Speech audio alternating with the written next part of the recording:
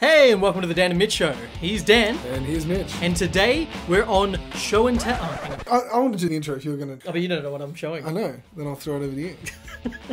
Why? What? Because just go. Let's try it. Welcome to the show and tell section where Mitchell is going to be showing me something. Welcome to today's show and tell, where I'll be showing Danny something that he doesn't know about. Hello. A lot of our viewers have been asking, hey, you know what? I watch a lot of Seinfeld, and they're always talking about cereal. Well, now we can talk about cereal too. We need a show on that. So, Danny, I'm going to show you cereal boxes. No one's really asked us about... Oh, yes, they have. Cereal. I think you know what I'm about to show you, Danny. I think I do. But you know what? You would be wrong. Can I guess? Can I guess before you show me? You sure can, Danny. I still can't see it. I'm pretty confident you're about to show me a cereal box you made in year 5. Oh, what a guess. Well, no, you'd be wrong. Because I wanted to show you this. Breakfast bubbles from Aldi. And I just wanted to talk about who's on the front. On a separate note, today's show is brought to you by Breakfast Bubbles. But what I wanted to talk about is Bugs. Right here. Okay. Because when was the last time you saw Bugs Bunny in anything? Space Jam. Bugs Bunny. Which brings me to Tarzos. What? Now, I can read your mind, Eddie. You are very right. Bugs Bunny was last seen in 1999 or earlier, 98 maybe? I don't know, whenever, like more than 10 years ago, in a motion-length picture with Michael Jordan playing basketball. It was just water.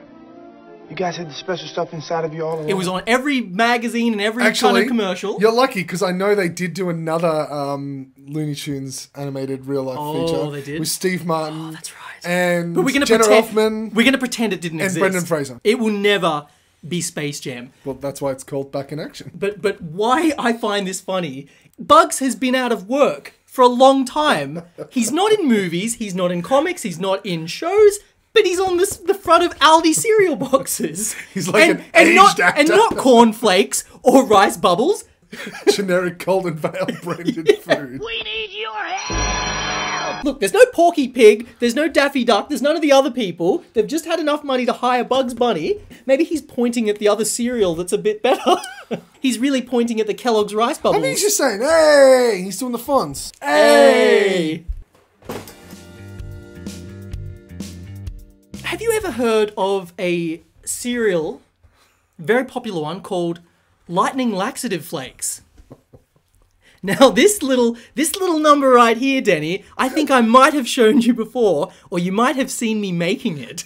I was with you as you were making it. Oh, he was with me, all right, in year 6, grade 6 of primary school. And I'm just going to let Danny introduce it for you.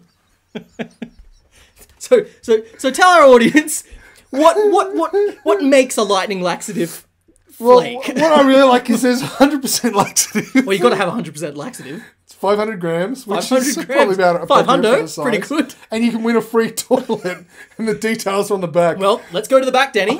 How can we win this free toilet?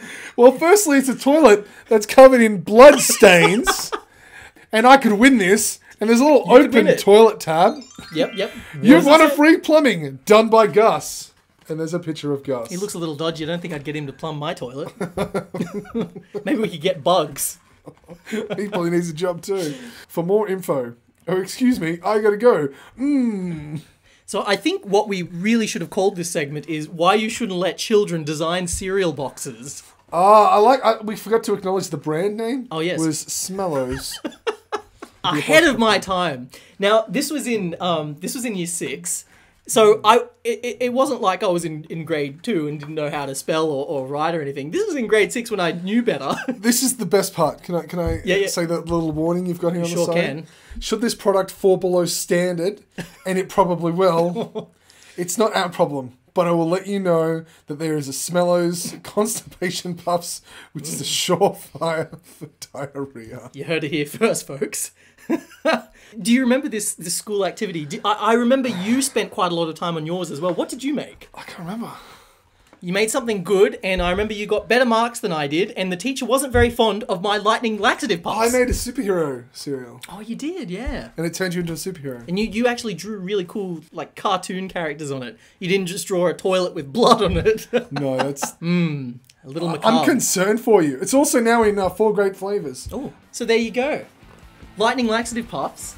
Don't let your kids design cereal boxes because they're gonna draw shit all over it. Or don't let Mitchell design cereal. Thank you, everyone, and that concludes show and tell or something. And yeah, you know, I think there's so much to say in our Lost in Space review. It will probably go on forever. Coming up next week on our Lost in Space review, part 84. See you next time.